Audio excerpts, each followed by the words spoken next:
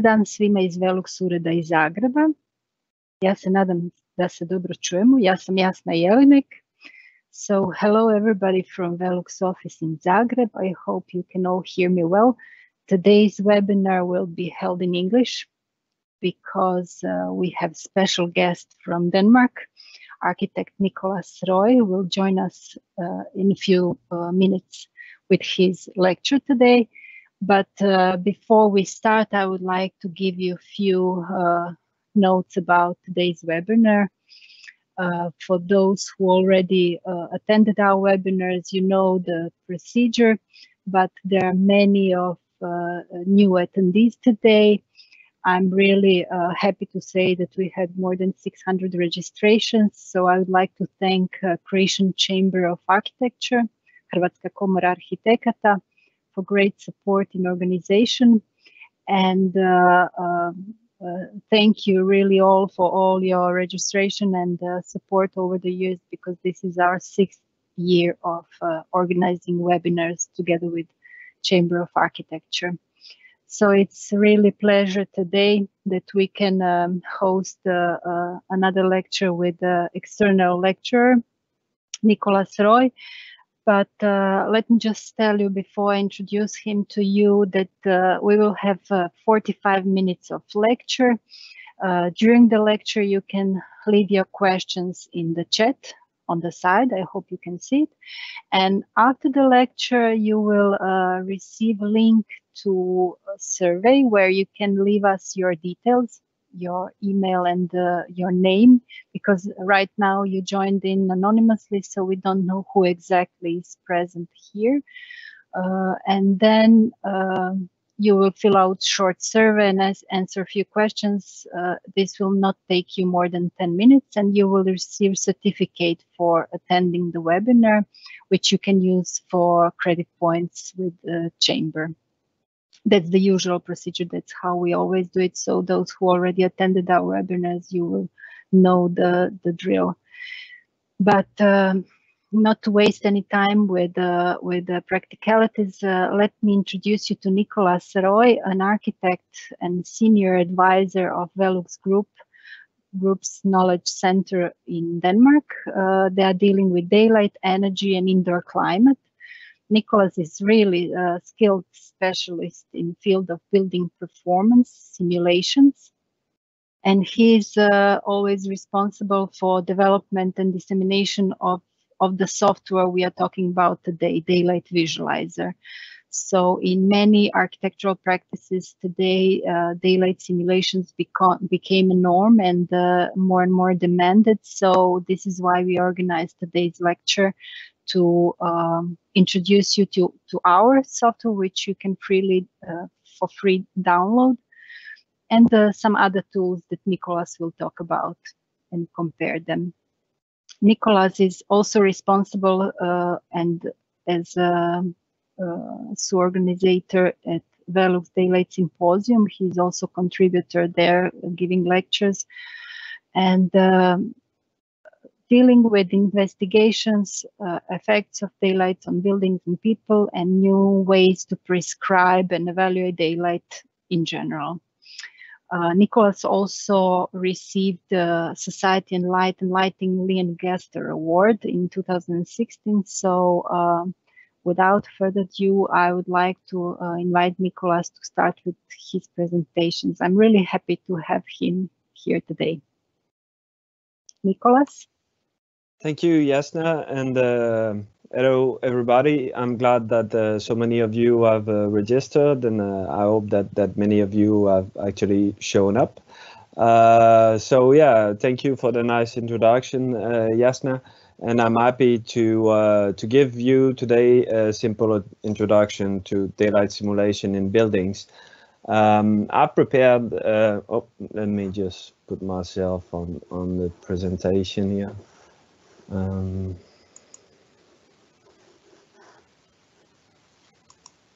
Yeah, so I've prepared my talk into 5 segments, where first of all we'll look into how to measure daylight, what are the different metrics you can use.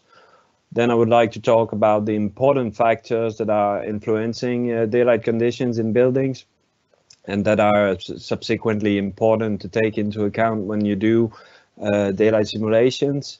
Then look into different performance indicator. How do you actually quantify or put some numbers into daylight performance in buildings? And then we'll go looking closely at how the daylight provisions can be evaluated according to EN 17037, but together with the daylight factor method. Well, I could have covered both, but I believe that those who already know about the climate-based method or have the tools to do so, then it's not so much of an introduction. But if ever there's a need for going more into detail also in these areas, please let Yesna know in the survey, and I'll be happy to come back. Then I have some examples from Daylight Visualizer to try and show how our software can be used to evaluate the norm, and also a short tutorial that show how it can be done quite easily, actually. So without further waiting, I would like to talk about these measures of daylight. So one of them that you are probably familiar with is the illuminance, and that is measured in lux. And you can go around with a lux meter and do some physical measurement in the buildings, both outside and inside the buildings, actually. But this is what has been used to prescribe, say, what are the lighting requirements for a space. For a very long time. And as such, kind of have its roots, to people working on paper and needed a certain amount of light to read on a horizontal work plane. But it is still today the kind of performance indicator that we use to evaluate how much daylight will be present in the building. And an example of a performance indicator that's been used also much before simulation tools were available is the daylight factor. Apparently it has been invented about 100 years ago. And it's a simple measurement that under overcast sky condition, you measure how much light is available, where the sky is not obstructed by anything. And then inside the space at different places, and that gives you a daylight factor value, which is a relative measurement. So it doesn't tell you absolute amount of light, but it does tell you that you will have 2% the amount of light available outside. So that has for a very long time, and still today is used as a way to prescribe daylight provisions in the buildings. And it's a simple indicator, so it's one simulation actually that you get the information from. It's an illuminance simulation where you have this exactly equation being drawn, and it's done under overcast sky, which means that the actual orientation or time of day where the sun position would be affected is actually neglectable in this simulation. So again, it's a very simple one, and it's kind of universally applicable, but you do need, of course, to take into account direction. If for example, you are in Croatia, where in some part of the country direction is predominant in some part of the year, or maybe even yearly round. I'm not super familiar with the climate in Croatia, but I know that in summertime it's really good. So yeah, so that's one of them. As an example to illuminance being used as a metric. Then we have the luminance, and this is actually what we do perceive with our eyes. So it's the amount of light that's emitted from surfaces as opposed to the amount of light received on surfaces for the illuminance. So you see that now in this rendering from Daylight Visualizer, you see the color of the different material properties, whereas this illuminance rendering was just in a gray scale. And that's not because the model was just made of white or gray surfaces. It's because illuminance is just the intensity of light falling on the surfaces, whereas the luminance actually take into account, well, the specularity effect of the surfaces, so the kind of mirror reflection you get, say, on glass or very shiny surfaces, and then the actual color. So you get a very photorealistic view, and that's of course what you experience with your eyes in the space. So this is actually relevant for visual comfort analysis, but also for good design, because obviously people don't just go around with their head down looking at a work plane. They actually experience a space in 3D. So that's why with Daylight Visualizer, we didn't just want to be able to calculate things on the work plane, but also to be able to visualize the actual illumination of the architectural volumes. So this is, you can capture with HDR camera also real spaces, where you take a series of images at different exposure from a fixed point of view and then combine that into a software.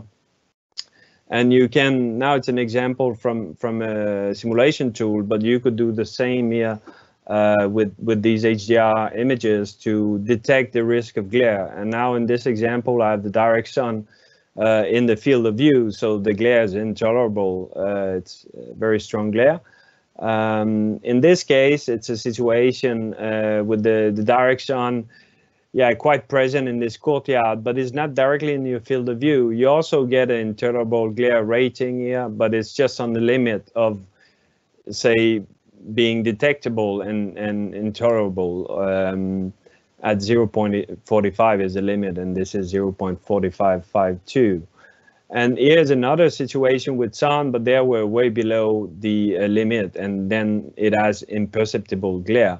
So when you want to look into glare, it's actually needed to have some smarter metrics to do so, and this is called a DGP with eval glare, and this is a workflow in the Rhino with Grasshopper.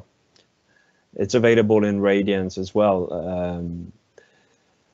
Then the factors influencing daylight, now that we've covered the two basic metrics with how you can measure daylight. So first of all is, of course, the climatic condition, and we know that daylight change a lot, but then what are the probability of the different conditions, and what does it mean also from, say, energetic design or thermal performance design is, of course, needed to take into play. But you see here with this example that the overcast sky condition, when it comes to light, these three characteristic condition of overcast, where this is hemispherical view of the sky here above picture. That's actually our office in Ørsum in Denmark, and then some trees around. And then you see the false color, but what you can see is that in 360 degree around, the light intensity is pretty much the same. And then from the horizon to the zenith, you kind of have a ratio of 1 to 3. And this was not really a perfect overcast sky. It was a bit noisy, but they still do support, say, the science that's described overcast sky. Then the intermediate one is actually end up spreading the high intensity of the sun over these brighter cloud areas. So it has a strong directionality, but it is softer than, say, the direct sun or clear sky, where the direct sun is a moving point source, very strong. But what's interesting also to note for the direct sky is that the zenith is actually the darkest point in the sky, where the horizon is about 10 times brighter. Unlike the overcast sky, which has a zenith 3 times brighter than the horizon. So these, of course, lighting conditions are very important to understand, as well as the orientation of the building. Here I have an example of what it means when you intervene in different climates. So if you have an international practice, of course, it's relevant to study. This is a way to visualize how much light there is at the different period of the year.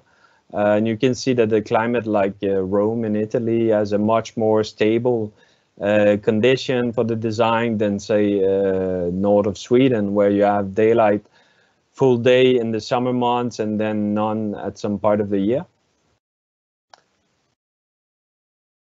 Then the external obstruction matters. In this example here, there is a fence placed outside the building. And in the first case, there is none. So you see that these values are obtained for median daylight factor and the average daylight factor. And when we do add the obstruction into account for the second case here, then the daylight performance is reduced by half. So if you do a daylight analysis of a building and it's, you know, in the middle of nowhere, well, I mean, your 3D model has no obstruction, but your building is actually in a suburban or urban position, then obviously you will have a huge error in your simulation. So you need to take that into account. When it comes to the light from the roof, you have less obstruction. So usually you are less affected, but obviously in this case here, it's combining the facade obstructed with the light from the roof. So you can take all this complexity into account into the 3D model that you prepare. And you see here that the performance is quite well, and it's because now we have a good opportunity to distribute the daylight where we want in the room as opposed to only using one of the facades. So if you can use multi-facade in the roof, then you have a lot of flexibility in giving a better daylight uniformity. As you can see, the score has increased tremendously. And in some cases, like doing classrooms and so on, this is something that you want to pay some attention to.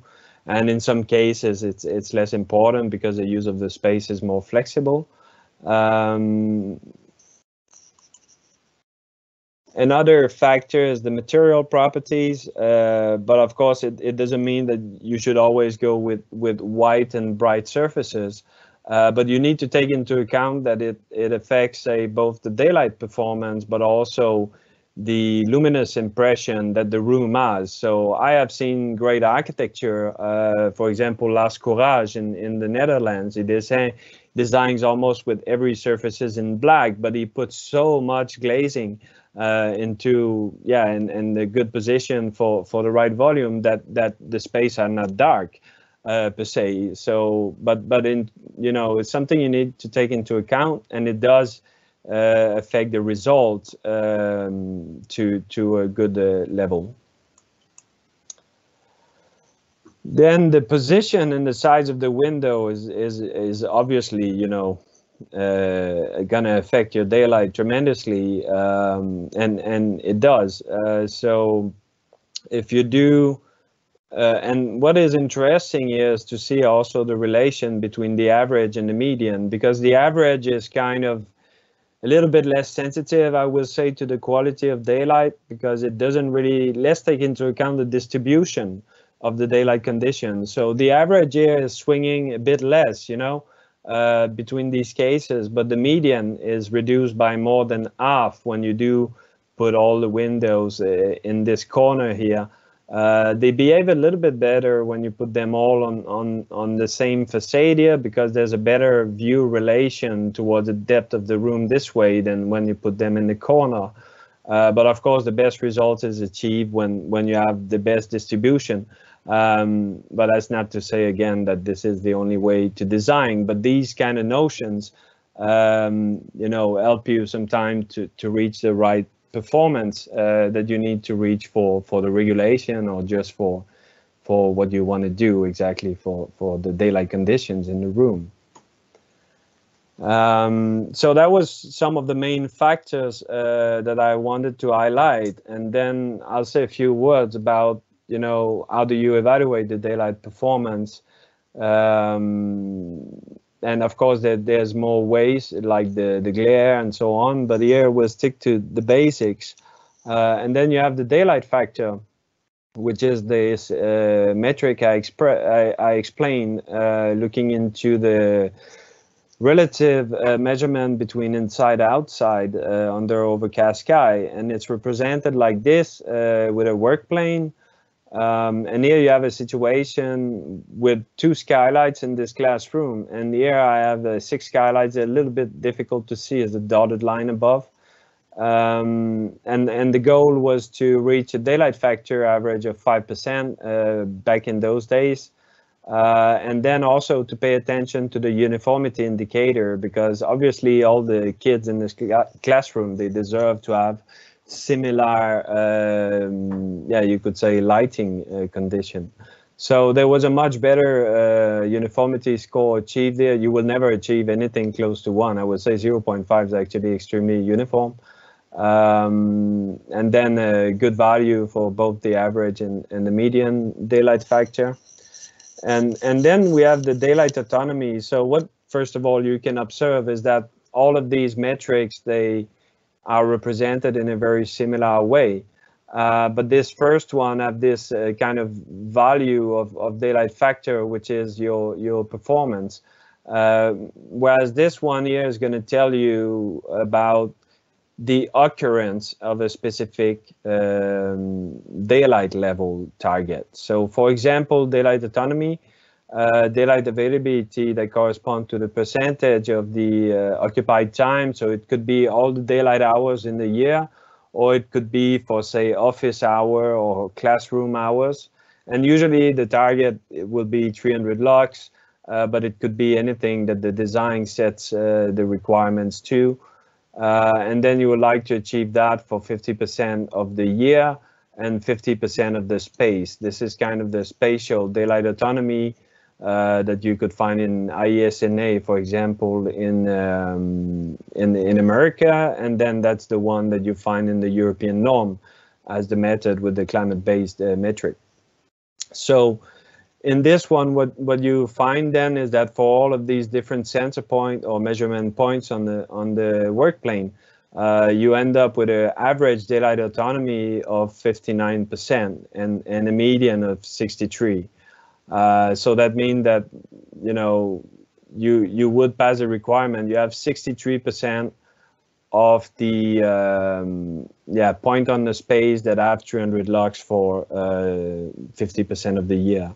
And then with the 6 skylight, we reach a value of 82% actually. So you're almost here going to be having a quite generous daylight autonomy with very few needs for turning electrical lighting on. And then the useful daylight illuminance is quite similar to daylight autonomy, but then it looks into, well, you can divide it into different ranges. So you could be interested to look into the range of illuminance value that occurs into 300 to 3000. And then you could also be interested in the one that occurs between 100 and 300, and then the one below 100.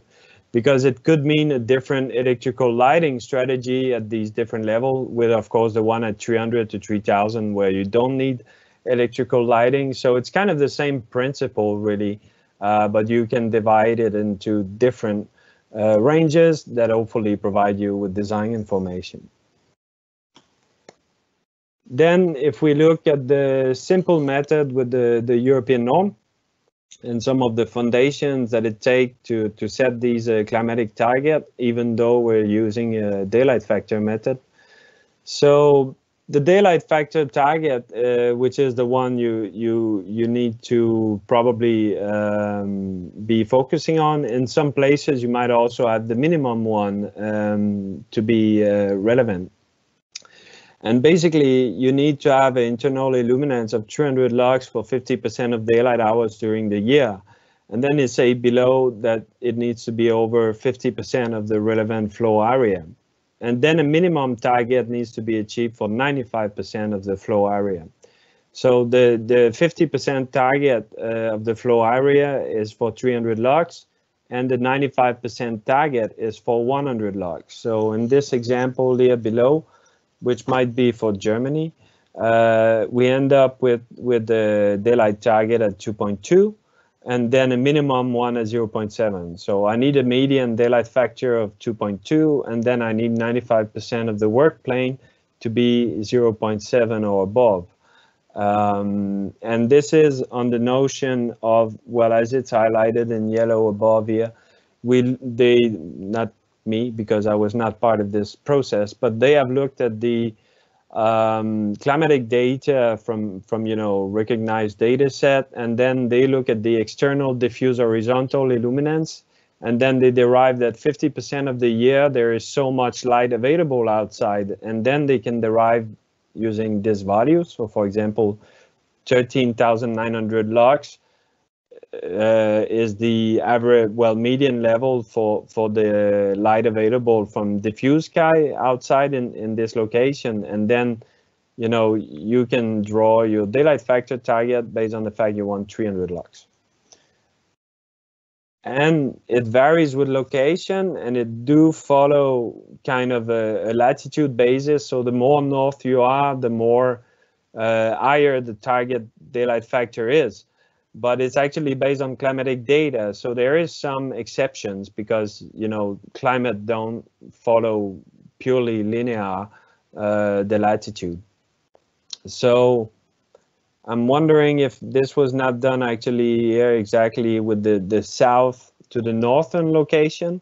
And then you do see that the line do vary, but it has a tendency to go up both for the minimum target and the default target.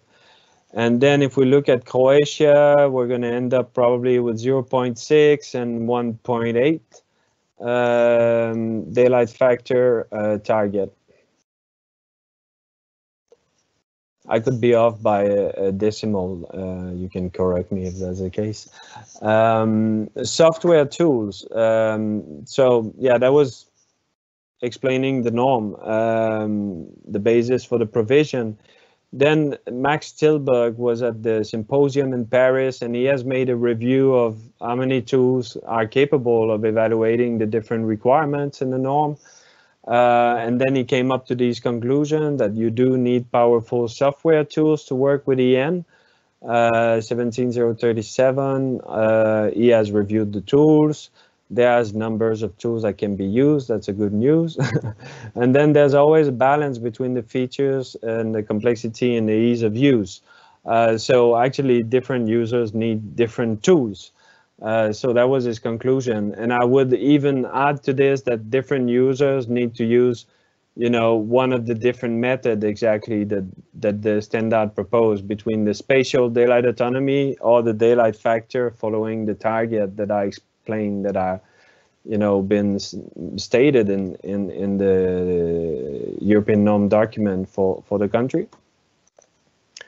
And then this is a little bit how he built his analysis. He presented whether or not the software support the feature and how well it supports it. So I'm not going to go into the detail, but you can see that Daylight Visualizer, for example, can do the daylight factor really well. It doesn't do the climate base, at least not for now. We're actually implementing this in the fall this year. Sunlight can be done with a manual approach, or you do place the building, everything correctly, and then you simulate with direct sun, and then you record yourself looking at the rendering, the direct sun in the room. Then glare is not available for now. There's something further down the line. But actually the standard with the glare analysis is mainly if there's a risk of glare, you need to have a shading protection, and then there is a table with the value for the different shading products available out there. So it's more this approach you would take rather than a simulation one. So Daylight Visualizer is very good for visualization. It can do advanced simulation like sun tunnel. It's still in the making. It's available in the latest version, but we're going to make it easier and much more stable. I will still wait a bit to play with that. We're going to put some tutorials on YouTube when it's perfectly available. How its integrability, so you can use it with many software, I'll show later. Flexibility, well, it does what it does. You cannot really go outside these boundaries. It does have some nice reporting function, also supporting the European norm, and then it's extremely user-friendly. There was some more software. Then an example of exactly in practice, the European norm here, that if I have 10% glazing, so I set it against this kind of old school requirement of having 10% glazing to floor ratio. And I think I don't have obstruction outside, or it's a very minimal one if I do, so it's nothing like it would be very, very fair. So, but I think there was none actually. So actually, if I place it just in this room and all on this facade with the deeper end of the room this way, then I reach a median daylight factor of 0.99, so I cannot pass any requirement with that. And I have the requirement for the minimum over only 63% of the work plane. So it doesn't work. And I also put the mean here, the average, just as a relation. So when I put the two window on the different facade here, then I end up with, well, a better daylight target median, closer to say what might be the target for this country, but still way below. And then the minimum has also improved, but not enough. But you can observe that the average on the other end has actually went down. I'm kind of totally dissing the average daylight factor in this presentation, but it's okay because we need to move on from it. And then in this latest example here, it's 5% on the facade, and then I put 5% of glazing on the roof. And I know it sounds a bit commercial, but again, it's just to make the point that when you can use the roof and multiple facade, well, you will have an easier time to meet your target than, you know, at some point, even though you make the entire facade glaze, if the room is very deep, you will not be able to meet the norm. And what is important also to note is that there is a perimeter on the work plane of 0.5 from the wall. But the norm also talks about evaluating the daylight in the relevant area, which will be used for work or life, etc. So there's a certain, of course, still interpretation to be done there, especially if you work with very large open space, building design. But here in this case, we exceed every requirements really well.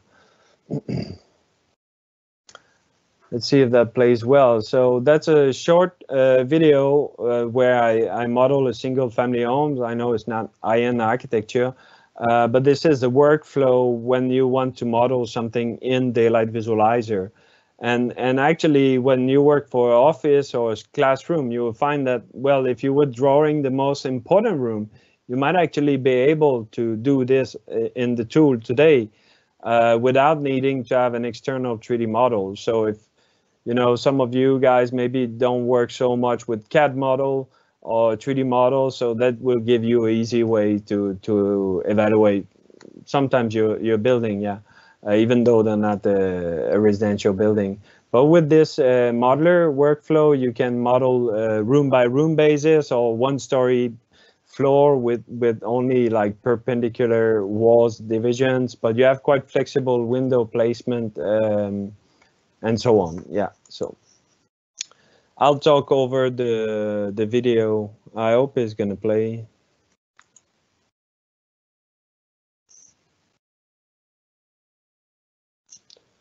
It was playing well when we made the rehearsal the other day. Yeah, it was working, but now it's not running yet.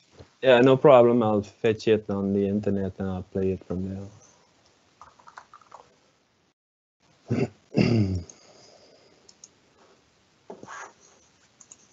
Just gonna go to next slide, and then I'm find this video.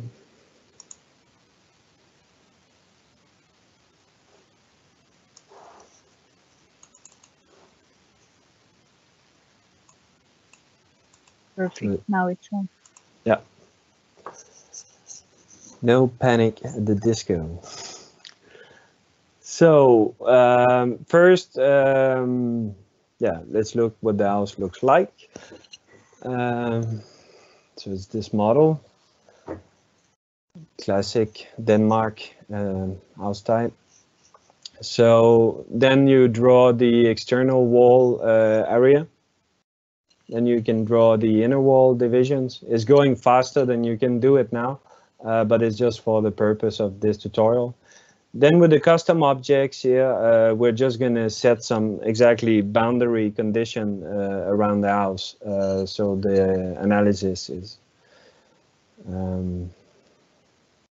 accurate. Then let me just go back a little here. And the next step is to choose the roof type. So now it's two slope roof. So just draw the line here to say where the roof ridge should be. It's not 100% flexible, but it can do many things. Then you open database a window and you lay out the window that you selected. You can copy paste elements. The next step is to set the surfaces. So for the European norm, you have some fixed range. So the floor between 0.2 and 0.4. So we use 0.3, ceiling 0.7 to 0.9, and the wall 0.5 to 0.8. So you can use these range of values. And then, you know, in Daylight Visualizer, just set these RGB factors to 0.5 if that's what you want. But in the newer version that will be released soon, you will find that we have given these default material with these 10% increment for reflectance, make the workflow faster. You can also set the pane transmittance to the right values for the products that you have and adjust the exterior ground reflectance. Then you set a camera, and in this case we need to set the plan view height. Choose a daylight factor under the render tab, set resolution and render quality, and then we'll be rendering. When the render is done, you can, I'm gonna pause it here. You can click on zone because there's a camera and a zone output. And when you click on the zones, then you're gonna have this chance to create a report. And in the modeler, the zones will be created automatically for each room that you divided with the inner walls. But if you work with imported models, you need to create those yourself and give them a specific material name for the zones, and then make sure the program know it's a zone.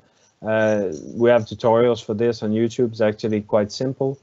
And then you can do the same, and that's how you create a nice report with some detailed statistics for each of the different rooms or important part of the buildings. You click on generate report, and now we've made some improvements. So some of these things will be different, but in the European norm, you have this table, and let's see, Croatia, 0.6 is your minimum target, 95% of the work plane, and 1.8 is your median daylight factor target. If you was to reach a median of 2.9, it would mean you have 500 lux achieve instead of 300, and if you achieve 4.4, then you're at 750. But if you want to use some, let's say you achieve 5% daylight factor, then you can multiply it by this 17,000 here and actually establish the actual lux levels you will have in the space for 50% of the year, because that's your median external diffuse illuminance in climatic data for Croatia. So you might want to take note of that. So a 10% daylight factor will mean 1,700 lux for 50% of the year for you. Yeah. Then you can check these values in the report. So this was for the UK, this video. So yeah, for the zone, you will have some statistics and you can see if you're above.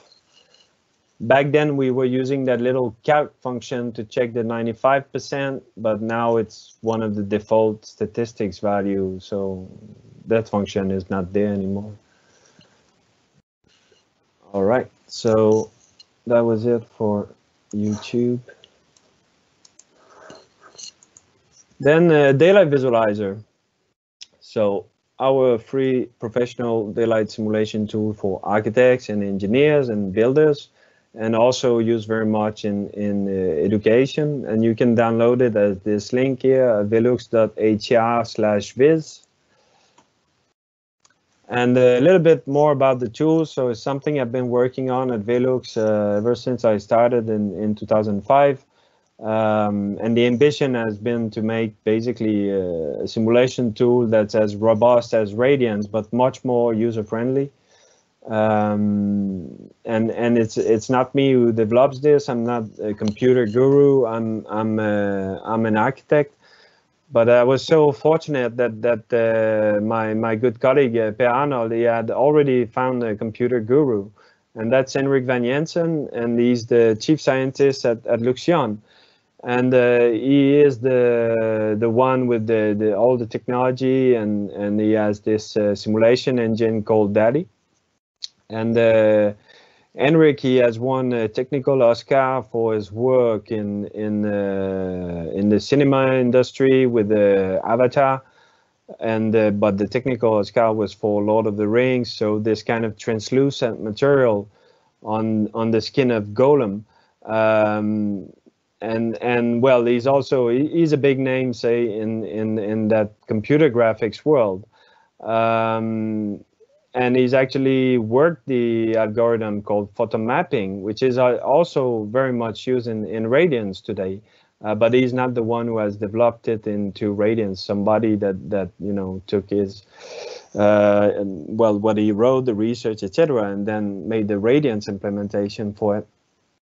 And they are the makers of Keyshot, which is a very also leading edge computer visualization software. It's used many different industries, automotive, jewelry, marketing for sure. And then they do this project for us, Daylight Visualizer. We're actually one of the first projects that they have worked in this company. And with the Daylight Visualizer, the goal is to make it possible to calculate and visualize the daylight, like I mentioned. And I'll give a few project examples, not necessarily how I've been using the tool, but how my colleagues or architects have been using it out there. So some of my colleague Milorad in building industry is actually very close to your region. And always takes his vacation in Croatia. So Milorad, he worked on this project, and the starting point was a school building with very few facade windows. And then, of course, it was going to have a hell of a lot of electrical lighting to lit all the volumes. So he made a proposal with some flat roof in that slice of the building. And that was about 1 day of work, and they bought the proposal. For us, that led to 196 products being used, and for them, it led to that fantastic school. So you see here, the electrical lighting just becomes the decoration, and the window acts like the luminaire. And they will provide you plenty of daylight, but also they will provide you a changing experience, both in terms of, say, color, not like dynamic like LED lighting, right? But they provide a very dynamic experience compared to, say, a bunch of fluorescent tube up there. So very nice project.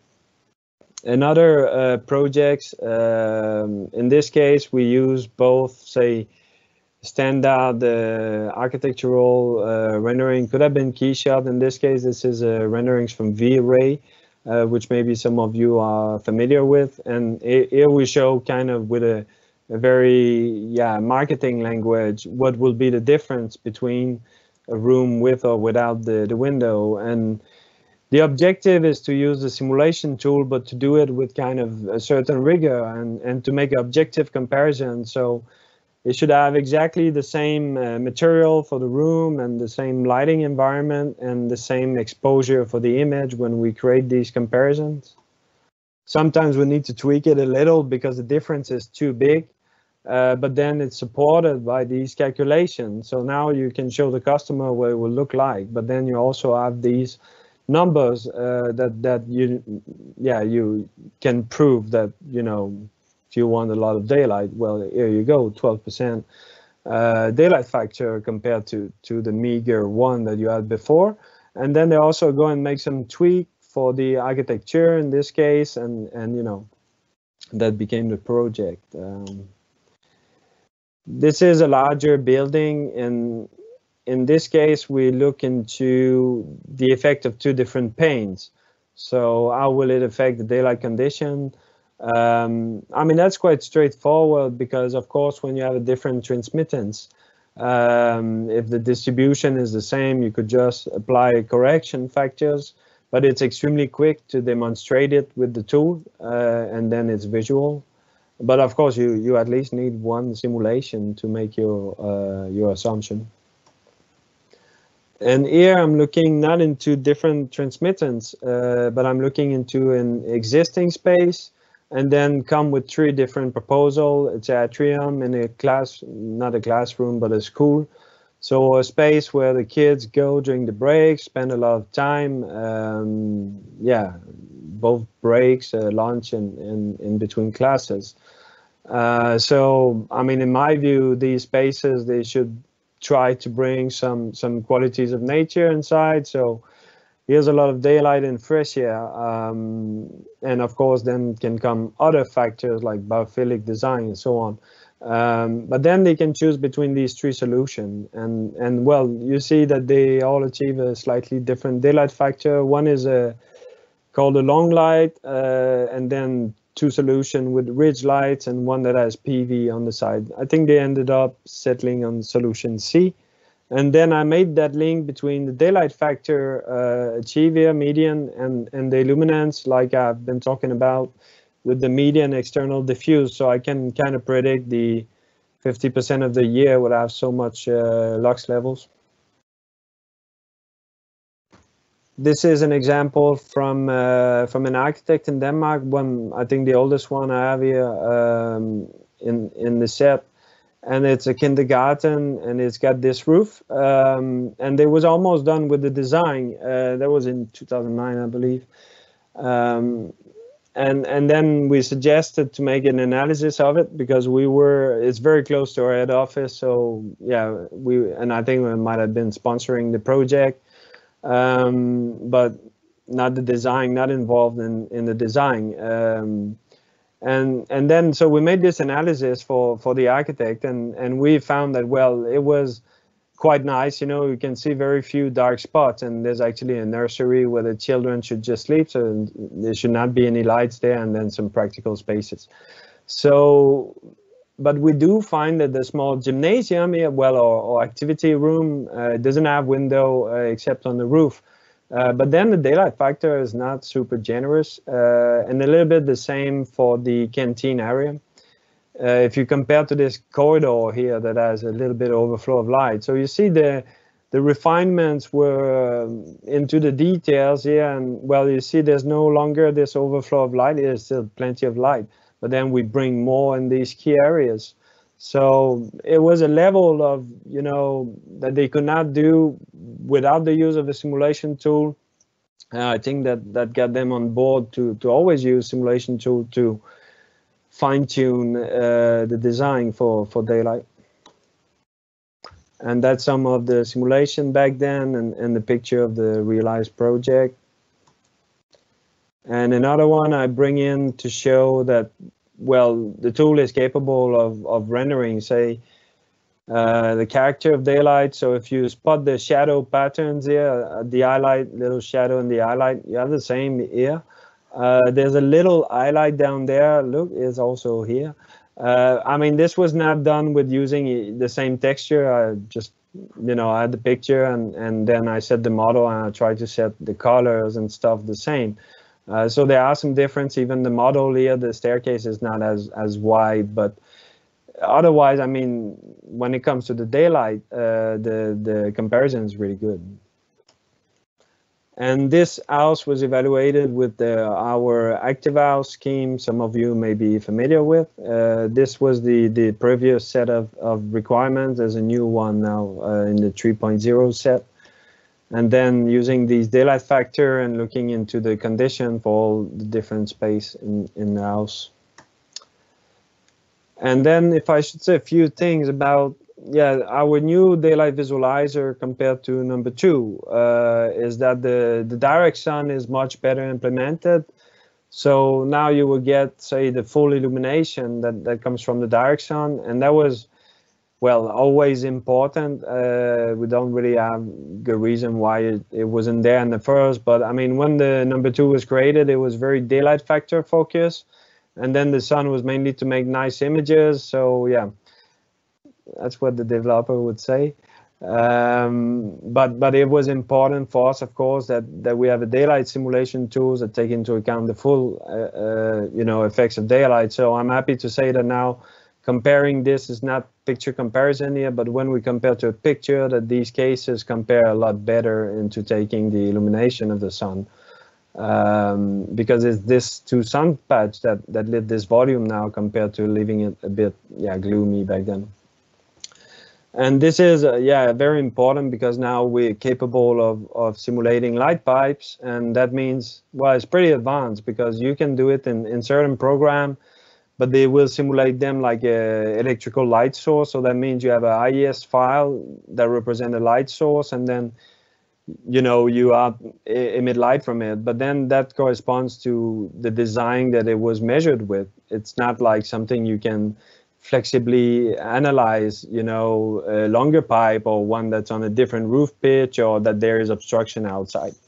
So with our tool, you will be able to have a much more flexible approach to how you simulate light pipe with just like ray tracing your model. Of course, it requires some certain skills to model the pipe correctly, but we'll make some models available.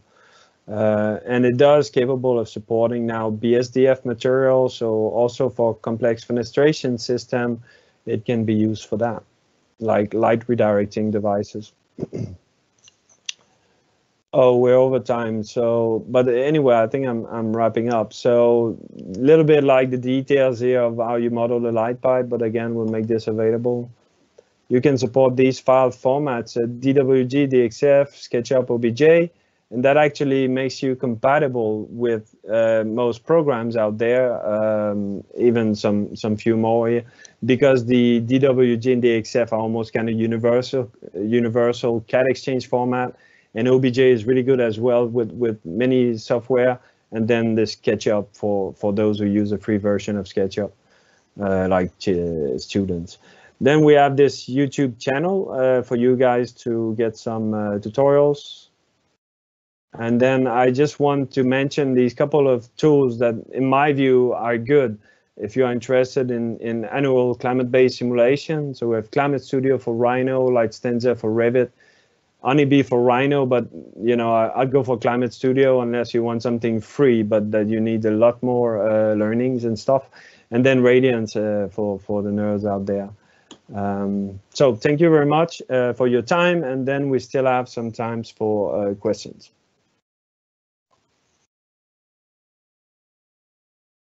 Thank you, Nicolas. This was really very interesting.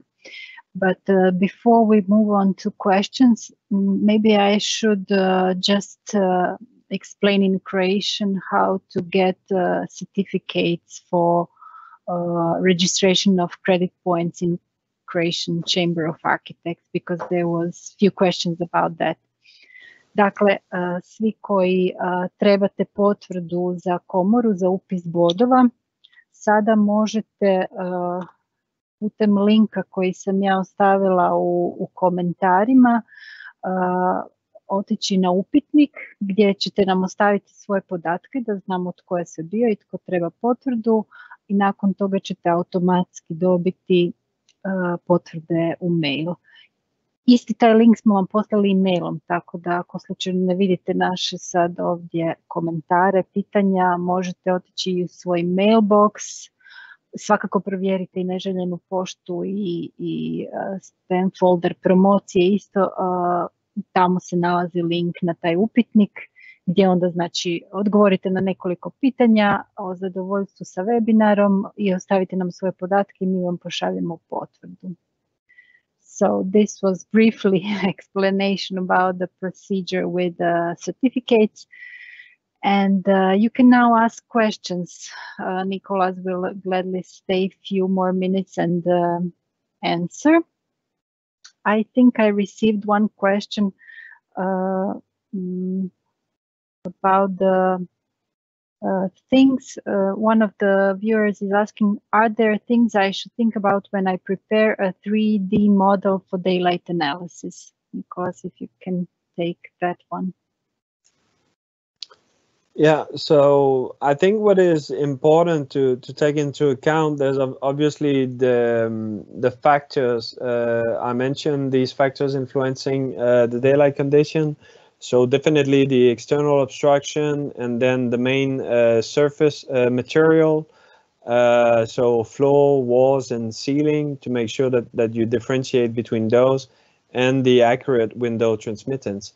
Then I would also warn about the fact that you need to know how the windows have been modeled. So basically, how many polygon layers are they modeled with? So if you usually make a window pane with say like a rectangular yeah, extruded element, then you would have 2 layers of polygon. And you need to know exactly this factor so that you choose the right glass material in the daylight visualizer. So that would be glass solid if you have 2 layers. If you have only 1 layer, then you should use the glass surface, which assume only exactly 1 layer of polygon. And then at each layer of polygon it goes through, the glass surface model will multiply. So if you set to 0.8 and then you have 4 layers of polygon, for example, you have double pane, both made with the solid, and then you say it's glass surface 0.8, then it will do 0.8 and 0.8 and 0.8 and 0.8. You end up with just like 0.4, the amount of light transmitted. So it's very important to know that. Good. We have a few more minutes, so just one more question, which is published here in comments. The question is about daylight in art galleries and museums. Someone is asking how to fulfill the standard of protection, UV protection of artworks in museums.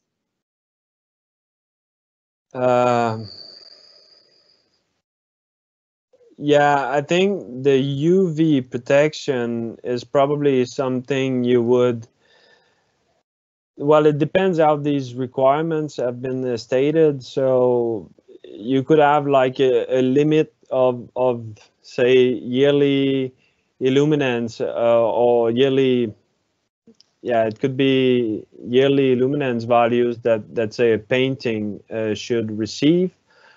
I would imagine that if there are some specific UV requirements, it might be more about making sure that you have a window pane that blocks the amount of UV where you don't want present in the space, or to have, yeah, a filter for it. But I would need more information, I think, to give the proper answer. Yeah, thank you. We have a question about cost of the software that you recommend. Well, the Daylight Visualizer is free, and I mean, definitely keep an eye for. Well, it's very useful today and gives you a great introduction step to, yeah, do the daylight factor method. We have also improved for the next release, which should be in a couple of weeks. We have improved the workflow, so now you can update a 3D model while you are inside your VIS project. So all of these things would be very nice, and when you get the climate-based engine available in the start of next year or the end of this year, but I'll say more start of next year, then it will be extremely capable. But these other tools like Climate Studio, I think you need to request a quote for it, so they actually don't disclose the price for it. But I would say it must be a minimum $1,000 for one license, and I think that's about the same price for Light Stanza. Then Honeybee is free. It's a little bit harder to use. If you're familiar with Grasshopper or have someone who can use Grasshopper and Rhino really well, it would be quite easy for him to get started. So then you have the price of Rhino, but if it's already in the tool in the office, then you have Radiance, which is totally free, but it's computer code. There's good community forum for it called Radiance Online, but otherwise it's pretty hardcore. There's one tool I didn't list because I haven't tried it out, but it could be worth looking into if you use SketchUp. It's called DL Lite. But yeah, definitely keep a close eye for Daylight Visualizer and the climate base. And if what you want to do is the daylight factor approach, I think, yeah, Daylight Visualizer is extremely good for it. I would recommend you use version 2.8.4 until we make the new release, because yeah, otherwise the beta version in between is a little bit unstable. And then hit our YouTube channel or send me an email eventually if you have any problem. I'll be happy to support you guys. Yeah. Great, Nicolas. We are officially out of time, but just quickly, with yes or no compatibility with Nemetschek, and if not, Alplan and Nemetschek, if not, would it become compatible? Well, Nemetschek, I think there's different versions of it. You probably more likely refer to the BIM version. So it depends which file format it can export to. But right now we're working at the IFC file import. And IFC is kind of the exchange format for BIM tools.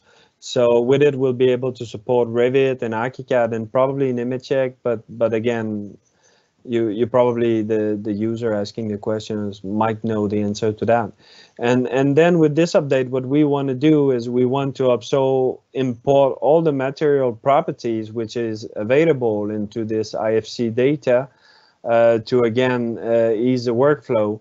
And if you should then have any change to the building design and want to evaluate that, then you have the option to export that again to IFC from Nemetschek or Revit, and then say update in Daylight Visualizer, and usually, well, you're good to go unless you have bring new materials or new elements like that. You'll just like update the 3D model to the latest design. And we also want to do with SketchUp to import the default reflectance and transmittance factor for the materials, so there could also be some workflow improvements there, and as well as OBJ file. Perfect. Thanks a lot, Nicolas, and thanks to everybody who participated. I hope you will fill out the questionnaire to get your certificates for participation. I wish you a wonderful afternoon. Thanks to Nicolas Roy once again. I hope to see you soon all in the next webinar that we plan for October. So have a nice day and stay well. Thank you. Bye-bye.